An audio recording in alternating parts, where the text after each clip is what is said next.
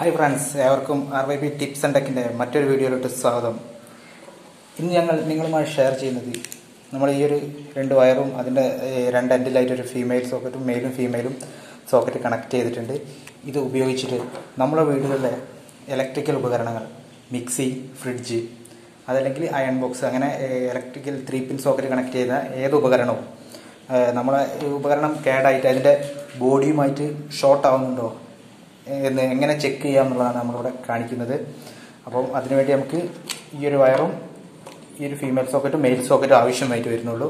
ഇതുപയോഗിച്ച് നമുക്ക് ഉപകരണം ടെസ്റ്റ് ചെയ്യേണ്ട ഒരു സാഹചര്യം എന്താണെന്ന് വെച്ച് കഴിഞ്ഞാൽ, നമ്മുടെ വീടുകളുടെ ഇലക്ട്രിക്കൽ ഉപകരണങ്ങൾ, മിക്സി, ഫ്രിഡ്ജ്, അതേമാതിരി വാഷിംഗ് മെഷീൻ, അല്ലെങ്കിൽ മറ്റ് അയൺ ബോക്സ്, അങ്ങനെ ഏത് ഉപകരണവും നമുക്ക് 3 പിൻ പ്ലഗിൽ നമ്മൾ കണക്ട് ചെയ്യുന്ന ഏത് ഉപകരണവും നമുക്ക് വർക്ക് ചെയ്യുമ്പം ആ ഉപകരണം ബോഡിയുമായിട്ട് ഷോർട്ടാവുകയും അത് ഷോർട്ടാവുന്ന പവർ നമ്മുടെ സോക്കറ്റിലെ എർത്തിലേക്ക് കണക്ട് ചെയ്തിട്ട് LCB ഇല്ലാത്ത വീടുകളിൽ ആ ഉപകരണം പവർ എർത്തായി പോവുകയും അതുവഴി നമുക്ക് കറണ്ട് ബില്ല് കൂടാനുള്ളൊരു സാഹചര്യം കൂടുതലാണ്. അങ്ങനെ കറണ്ട് ബില്ല് കൂടുതലായിട്ട് വരുമ്പോൾ അതെങ്ങനെ ചെക്ക് ചെയ്യാമെന്നുള്ളതാണ് നമ്മളിവിടെ ഈ വീഡിയോയിലൂടെ കാണിക്കുന്നത്. അതായത് ഉപകരണം ബോഡിയുമായിട്ട് ഷോർട്ടായിട്ട് കറണ്ട് എർത്തായി പോകുന്നുണ്ടോ എന്ന് എങ്ങനെ ചെക്ക് ചെയ്യാം, ഉപകരണം എങ്ങനെ ചെക്ക് ചെയ്യുക എന്നുള്ളൊരു ചെറിയൊരു വീഡിയോ ആണ്.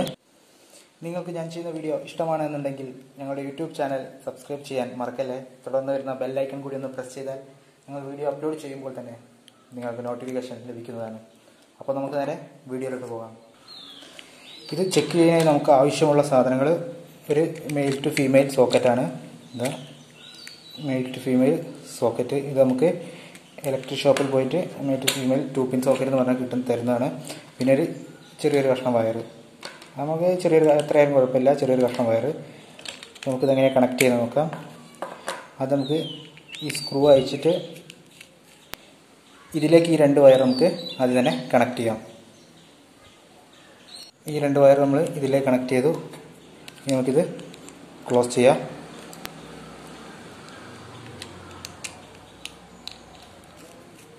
ഓക്കെ, ഇതിൻ്റെ ഈ രണ്ടാമത്തെ എൻഡ് അതുപോലെ തന്നെ നമുക്ക് അയച്ചിട്ട് ഇതിലൊന്ന് കണക്ട് ചെയ്യാവുന്നതാണ്.